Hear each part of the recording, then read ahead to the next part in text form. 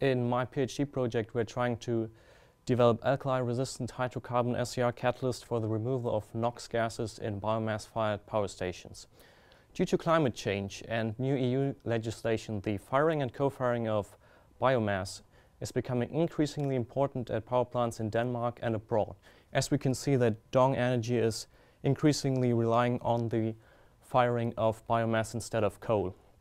However, firing and co-firing of biomass leads to severe technical difficulties at the power plants. One of these difficulties is the deactivation of the SCR catalyst, which is used to remove NOx gases. As we can see in this graph, using straw and wood instead of fossil fuels leads to much faster deactivation of the SCR catalyst.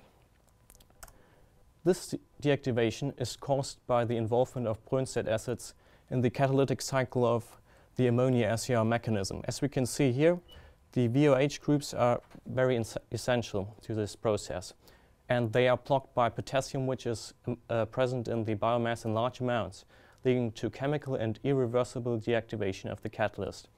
On the other hand, we can also use ethanol and other hydrocarbons instead of ammonia.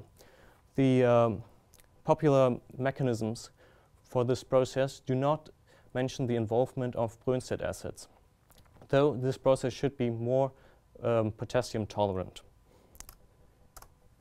We have tested the potassium tolerance of different reductants, and we can see that the hydrocarbons, namely propene and ethanol, show a much higher potassium tolerance than the ammonia SCR.